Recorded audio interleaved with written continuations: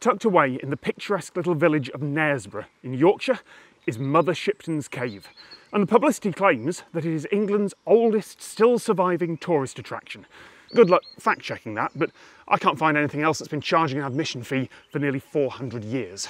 To be fair, good luck fact-checking anything in this story. It's likely that there was a woman called Mother Shipton who lived about 500 years ago, but after that, actual certified references are shaky at best. She's said these days to have been a witch and a prophet who lived in a cave with a pool shaped like a skull that turned things to stone.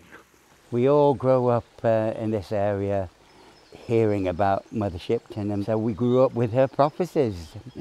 We're talking about the year 1488. There was a young lady called Agatha Sontiel, was cast out of the town of Knaresborough at the age of 15 because she was having a baby.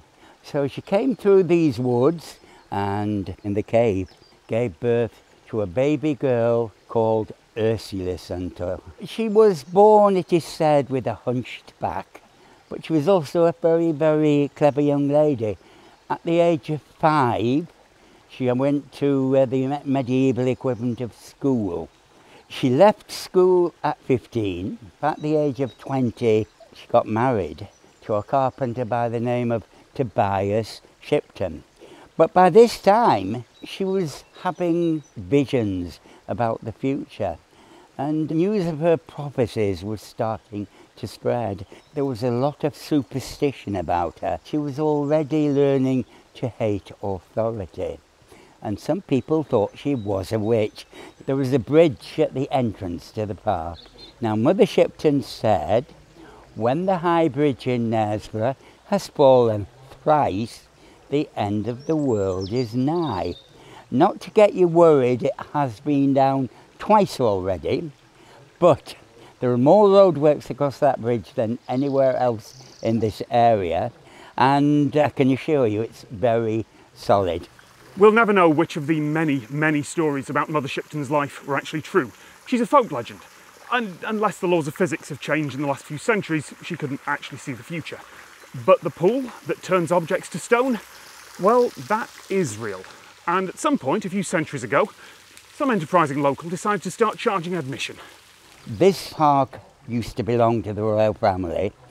It was bought by Sir Charles Slingsbury from King Charles I in 1630. Sir Charles was a canny Yorkshireman who decided a pretty penny could be made from this place. Hence guided tours commenced here in that year. Not me, I have to add. Before he bought this, it had a very, very bad press. People being superstitious would find animal skeletons, leaves turning to stone, and they actually thought people would turn to stone. He soon realised he was onto a good thing here. The waters consist of iron, zinc, magnesium, aluminium, calcium carbonate.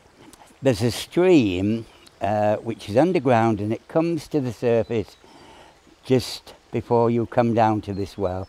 It comes to the surface, it goes over the well head, and when it drops down, it'll turn anything to stone because of the various chemicals it's picked up. And the became known as a health cure.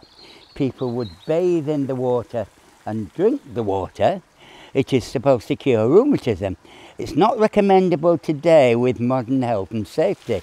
This isn't true petrification. The material isn't being replaced with stone. But at the risk of making some chemists angry at me, I think it's close enough. The water here is so rich in minerals, carbonates and sulfates that it acts like stalactites forming in a cave or limescale building up on your plumbing.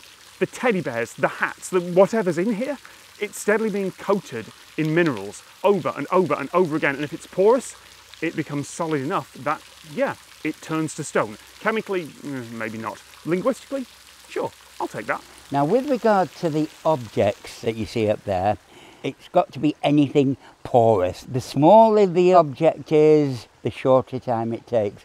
A teddy would take about 3 months. Anything bigger would take 6 months to a year. It does freeze in winter.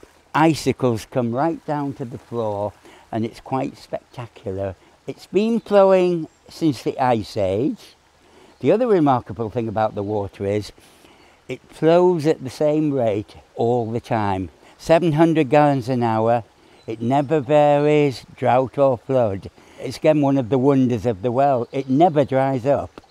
Mother Shipton's Cave is still a tourist attraction. They still charge money to do the nice long walk through the park and then come and marvel at the pool that turns things to stone.